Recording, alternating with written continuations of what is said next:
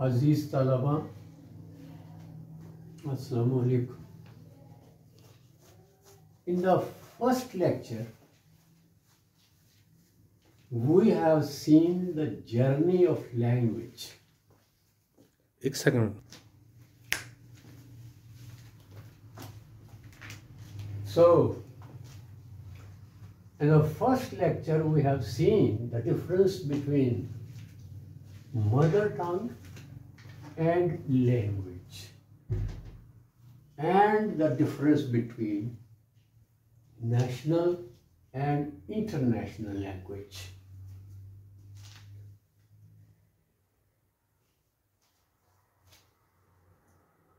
The function of grammar is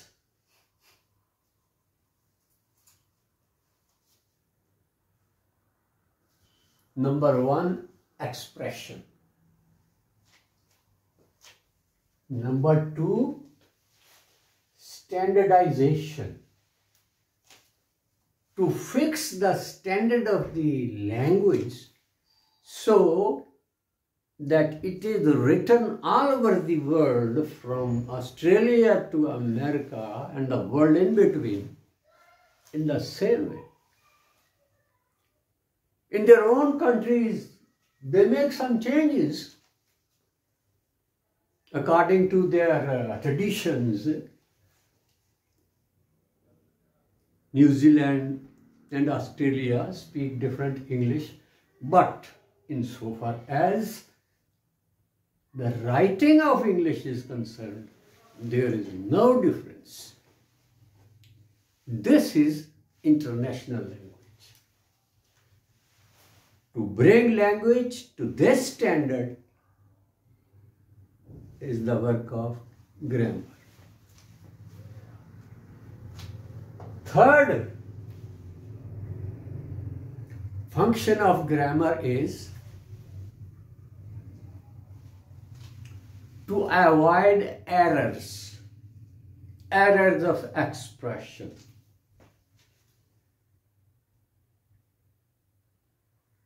You know what kind of errors can a student commit to? As we have gone through the various methods of translation,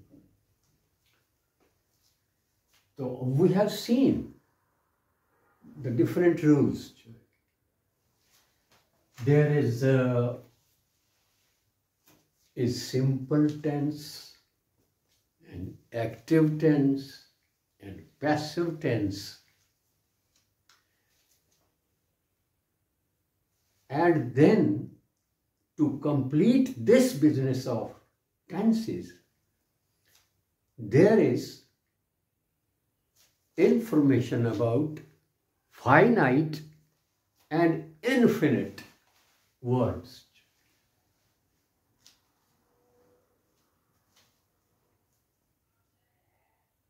Well, we shall go through these rules now once again, and this series of lectures has been designed for the students of English medium schools.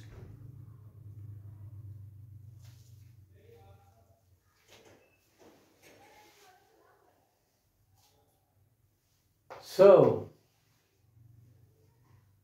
after the functions of grammar and the methods of expression, you see, methods of expression: simple tense, active tense, passive tense, and transitive and intransitive verbs. What is the difference between the two? And what error can we commit while we are using them? We shall take them up one by one in detail. simple,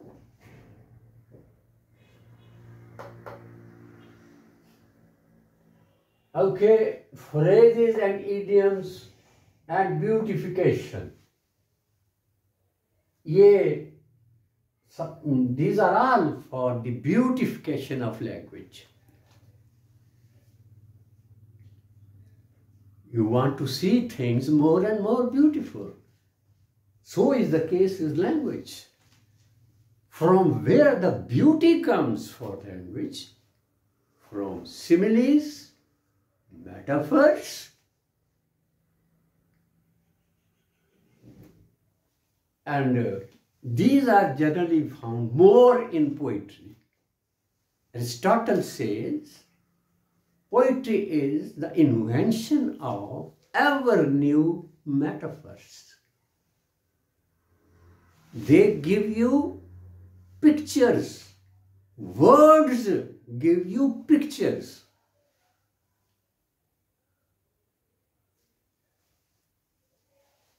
हम तो चले थे घर से खुशी की तलाश में, गम राह में खड़े थे वही साथ हो लिए.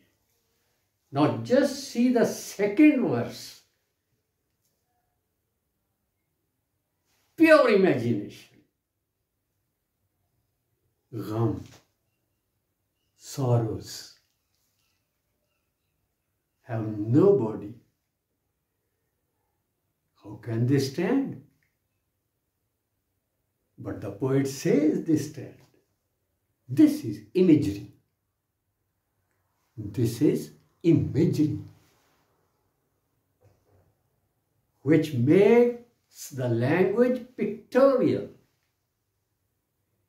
As you go through the words, a film is going on in your mind.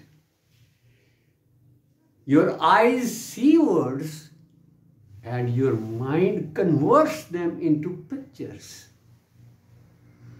More and more beautiful pictures.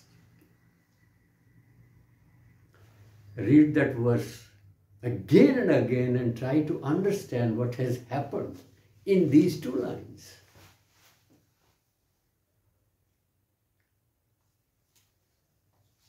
Okay? Beautification. And then we have to study parts of speech.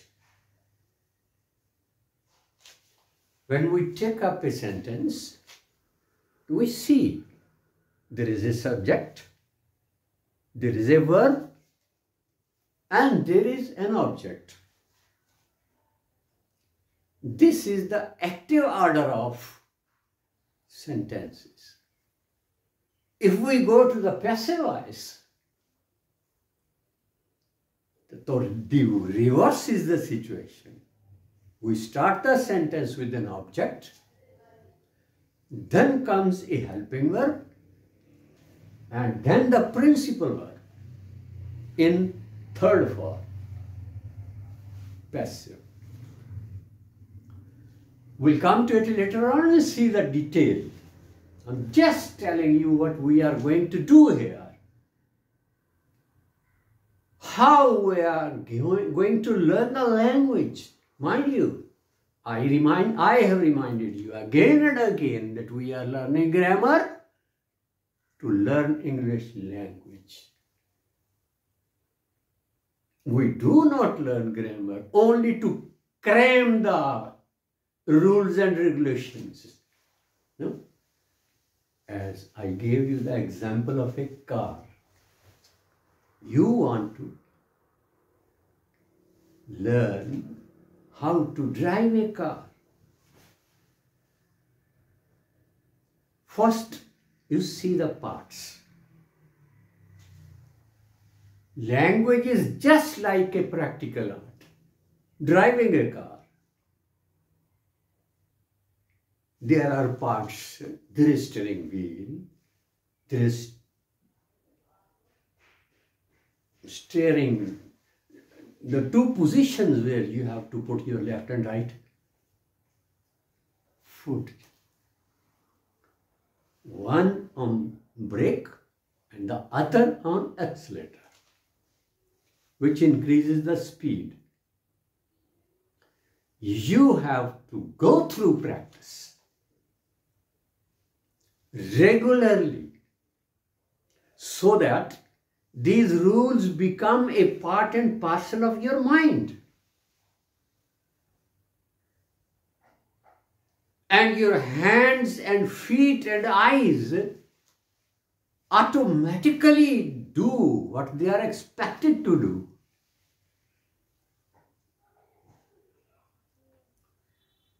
This is the same case with language. These are the parts. But after learning the parts, you have not learned English language. No. You have seen the tools, the parts. Here is subject, and then a verb, and then an object. Active, object, plus helping verb, plus principal verb, plus subject. Passive voice.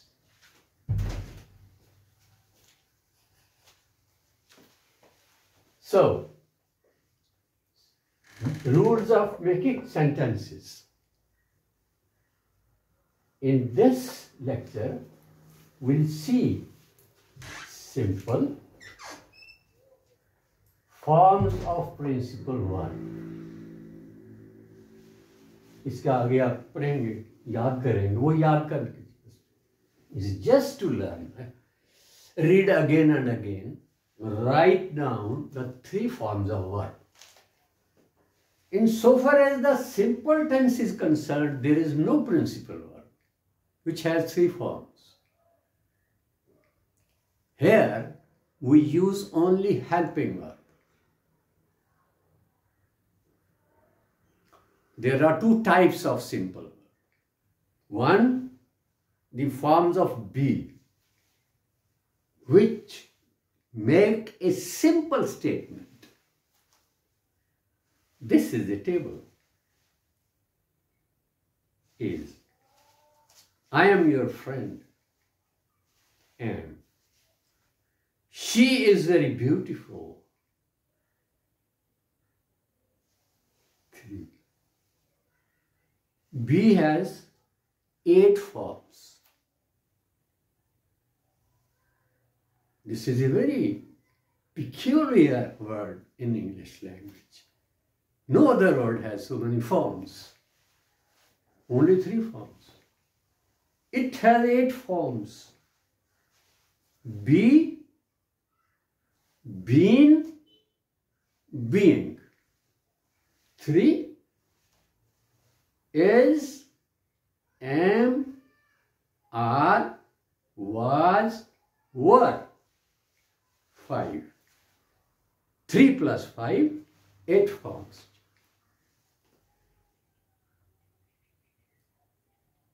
And they make a simple statement which conveys the meaning of being.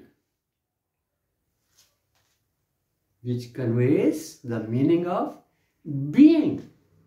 है, हैं, था, थे, थी, will be, shall be, होगा, it will be there. Salim will be at Lahore. Understand? This is the first form of simple. The second type of simple sentences is made by has, have, had, which give the meaning of possession. I have a good house. He has a very good storybook.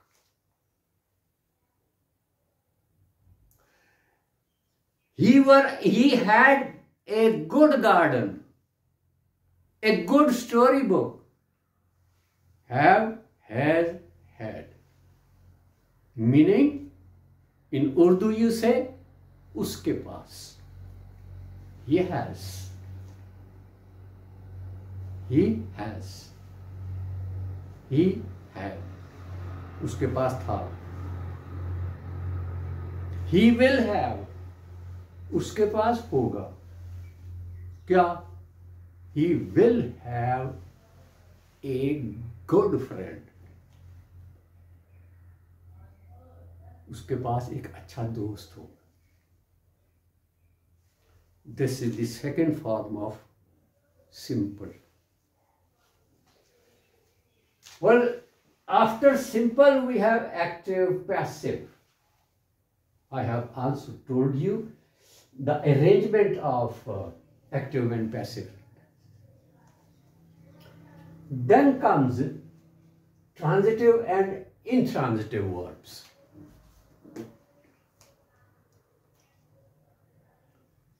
It is very necessary to know the difference between the transitive verbs and intransitive verbs. Otherwise, you will commit errors at every step. So it is very, very important to know the difference between the two. Then, finite and infinite verbs. Finite and infinite. Limited, unlimited.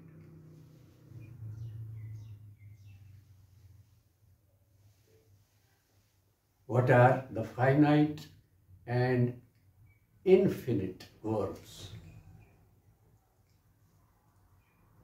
Which are its forms? Which meaning it conveys? We are going to learn that at its turn. I'm just going to introduce you to the different type of sentences. The order of words and the meaning. It's just the introduction. After that, we'll take them one by one. And I will tell you in detail what they do. As you know how to use your left foot and your right foot when you are at the steering wheel of the car. After learning these rules, you will not learn the language. Mind you, you have to learn these rules very well because you have to use them again and again in different sentences. But you have not yet learned to write English language correctly.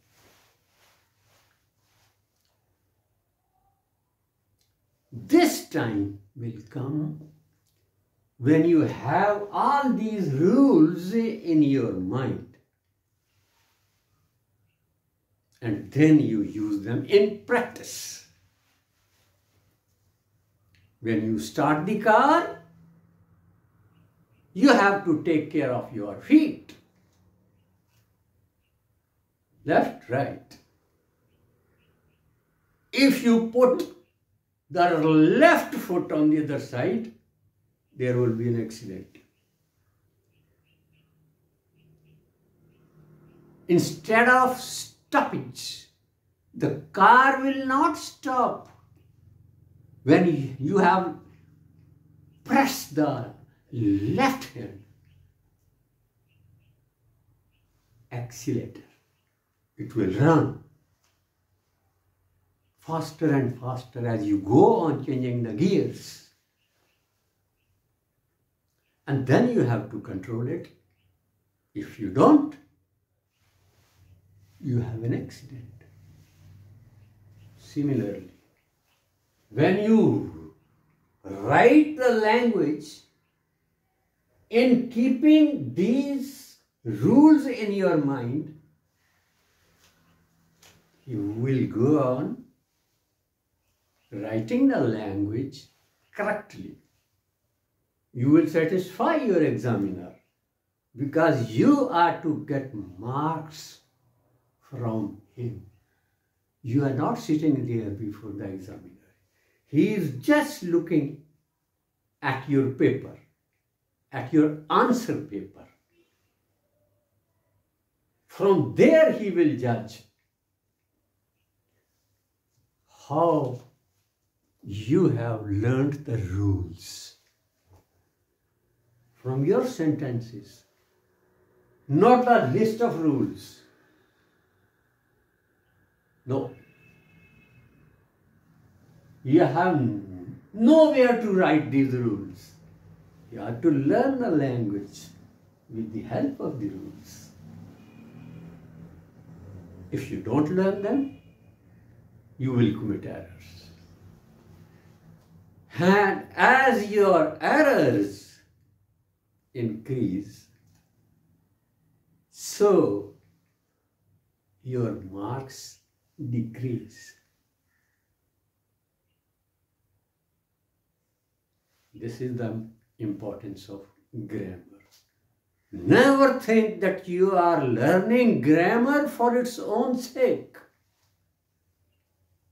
If you do so, it will be wastage of time and energy. And we cannot afford to do that. Our time and energy should be spent on something which is necessary and important, rather essential.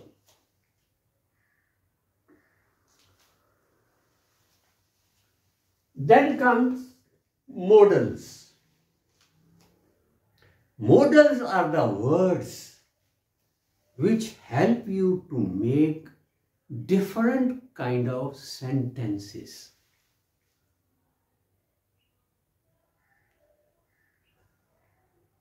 Modals: will, shall, would, should, may, might, must.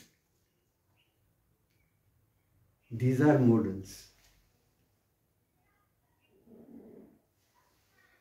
He came to me. If he came to me, I would help him. No, you cannot write will here. Why?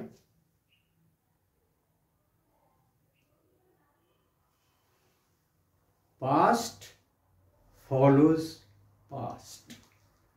That is the rule. If the first part of the sentence is past,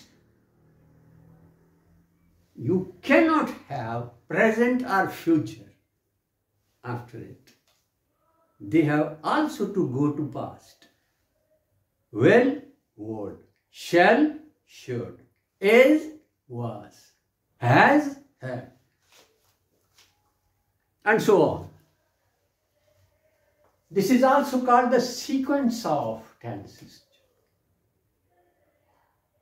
जब एक से ज्यादा फिक्रे इकट्ठे होते हैं, मिलाए जाते हैं, what rules are kept in mind? This is the first rule. Past follows past. And the other part cannot be present or future. We have to study these things in detail as we go on. Then the business of narration. Narration means to tell. To tell something. To make a statement. And the statement is made in two ways. In Urdu, you don't bother about that as much as you do it in English.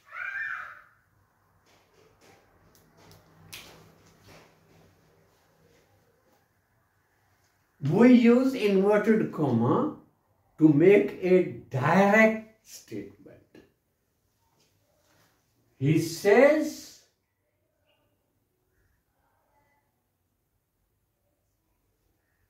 comma, inverted comma, start. I am ill.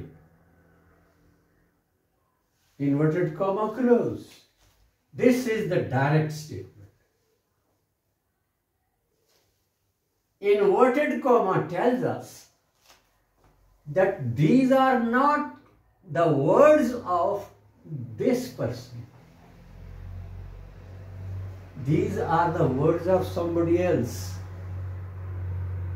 वो कहता है कि मैं बीमार हूं. दो तरह कहा जाए, डायरेक्ट और इनडायरेक्ट. ये direct. When you come to indirect, you say, he says that he is ill. You have to learn what changes are made when we go to indirect from direct expression. This is narration. Two ways, direct and indirect. That is direct and indirect. So then come the different methods of expression. After tenses, we come to different ways of expression. Maslan, example, causative. Cause means way. Way. तुम कहते हो सबब, वजह, तरीका, method. And when we use causative, so what is the need of causative? Causative is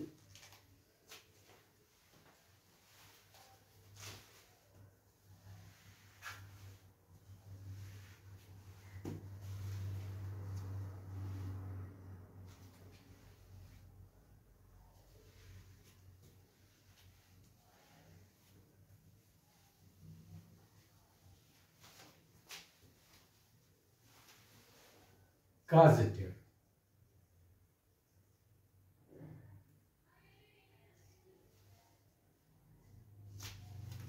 In this case, I will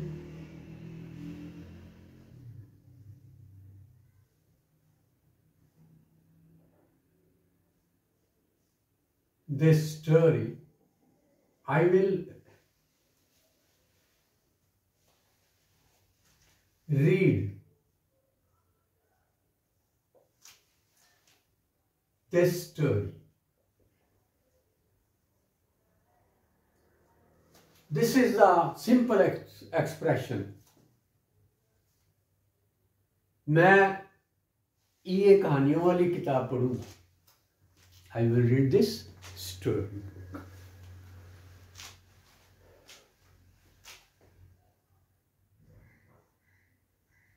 He will punish you. He will punish you.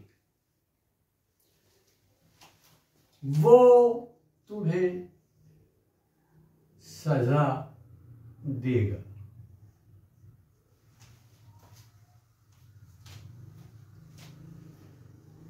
When we want to say that he will not punish you, but he will get you punished. सजा देगा नहीं, इसका सबब बनेगा. He will cause it. He will become the way.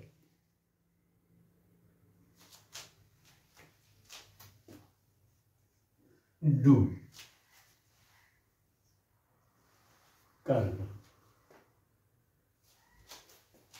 अगर हमने कराना के मानी लेने, सजा देने की बजाय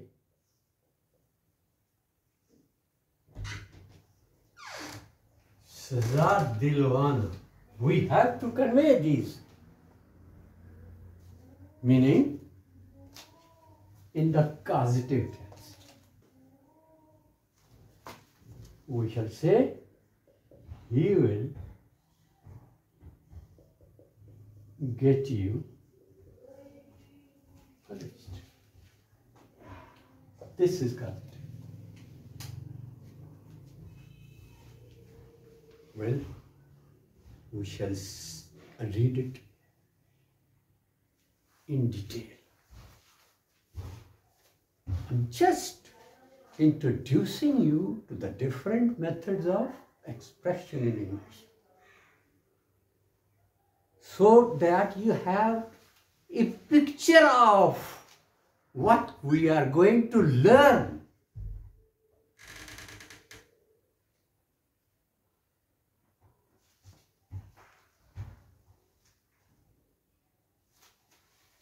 There are as many sentences in English as in Punjabi or Urdu or any other language. Every language has its own rules and regulations. You must remember that. You are not to go to verbal translation.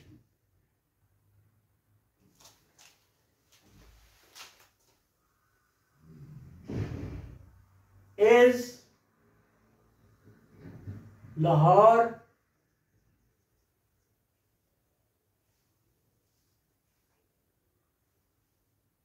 in he? These are 4 words. Is Lahore in he?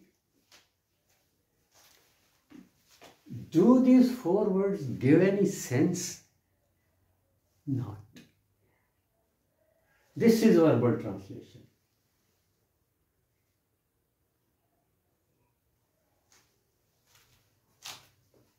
When we are going to say this in English, it will not follow Urdu rules. The arrangement will be in keeping with English grammar. He is in Lahore.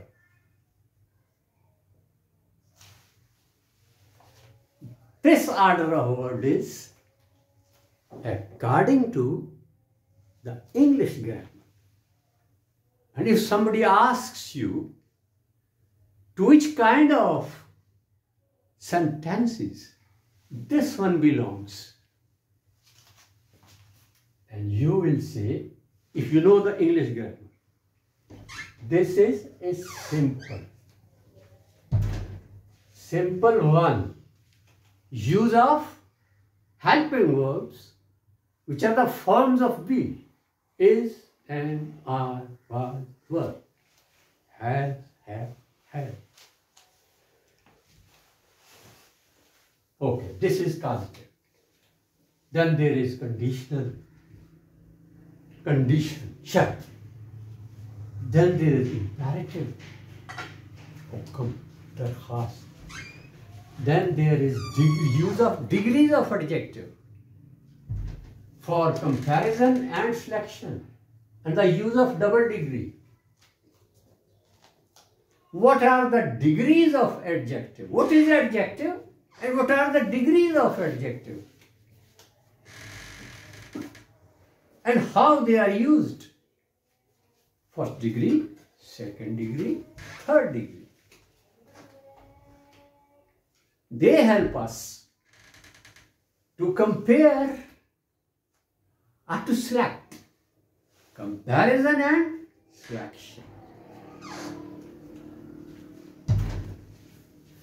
Then there is habit. What are the kinds of habit and how they are replaced by English words? Habit.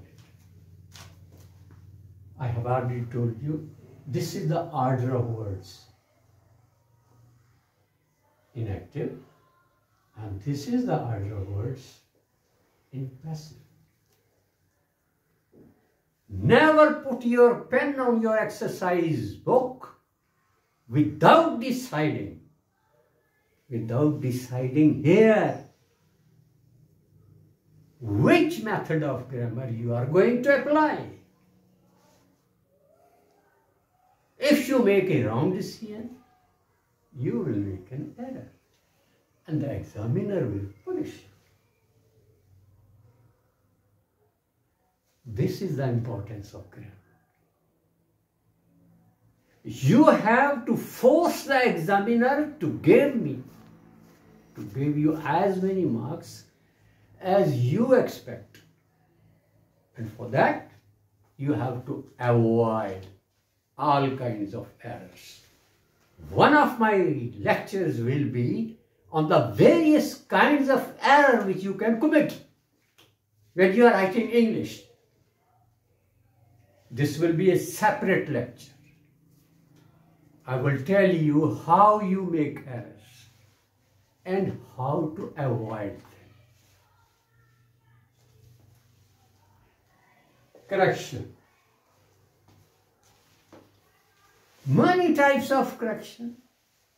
1, 2, 3, 4, 5, 6, 7, 8, 20, above 20. And you should know this, so that you can avoid these errors and write English correctly. Well, this is an overall introduction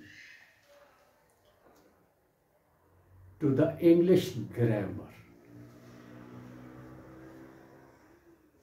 From here, after keeping these things in your mind, you are going to practice. After learning the parts of car, I come to the same example. You have learned all the parts and their function.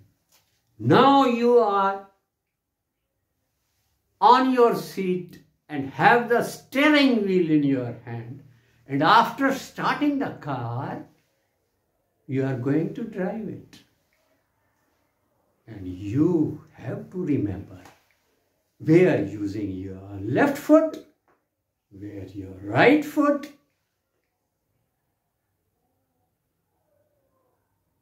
If you change them, you commit an error, which may end up in an accident, which will be harmful to yourself, the people going on the road. Well, this much for today. And now we will take these things lecture-wise, one by one. This is lecture 1. What I was telling you yesterday is a part of this lecture. What is language? What is national language? What is international language? That was introduction. And this is the second part of that introduction. This is a part of that. So I included in lecture 1. Okay. That is for today.